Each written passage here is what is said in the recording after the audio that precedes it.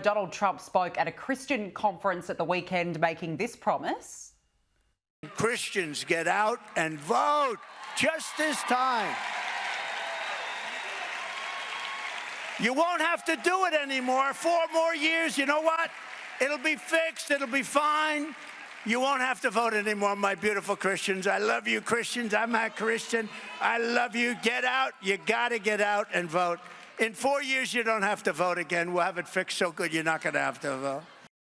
Now, Brad, the left-wing media are making out like Trump was promising to go full dictator, but that's not what he was really saying here, was it?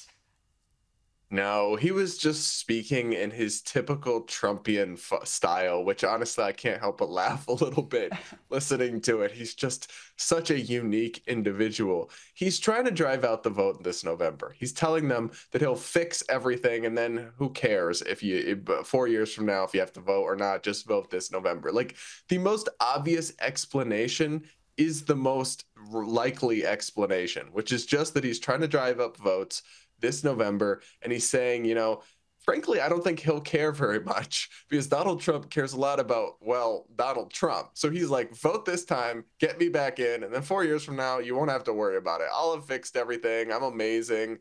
I think the slightly egocentric explanation for his comments is the most likely one, not that he's accidentally revealed some plan to become a dictator and shut down the elections in 4 years or anything like that, which frankly, he couldn't do even if he wanted to. And I think it's a total stretch and overreading of these remarks.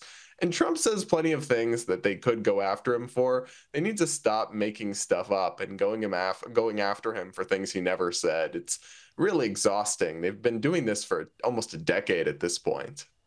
Well, Brad, it's always good to catch up. We really appreciate your time, and we'll talk to you again next Sunday. Thanks, guys.